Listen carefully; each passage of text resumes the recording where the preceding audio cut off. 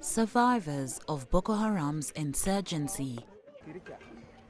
Displaced by violence, the militant group remains the biggest threat not only to Nigeria's security, but the region as a whole. Phineas Elisha is the Director of Public Affairs to the Governor of Adamawa State.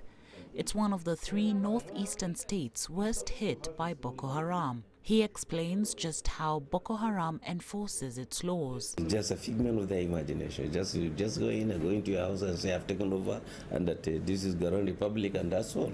With nothing to offer, no form of government.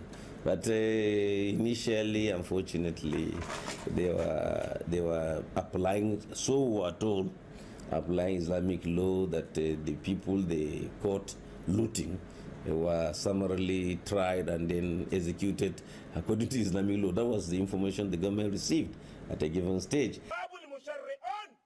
Boko Haram's leader Abubakar Shekau is known for his online videos in which he talks about an Islamic revival in Nigeria. But that apparently does not include state buildings, infrastructure, or even food. Some people, when you don't have money, you don't have anything, you will track on your feet. Whereby if you come tired, you will stay in the bush there.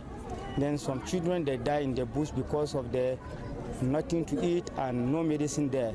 Then some women, they deliver in the bush. The militants have renamed the town of Mubi. It's now called the City of Islam. People go back to the town again to go and look for the medicine. When they say you go there, they will just say that you turn your trousers like this. When you turn your trousers, you will just carry a piece so that it shows that you are their members. 1.5 million people have been displaced in the violence. Carol Oyola, CCTV.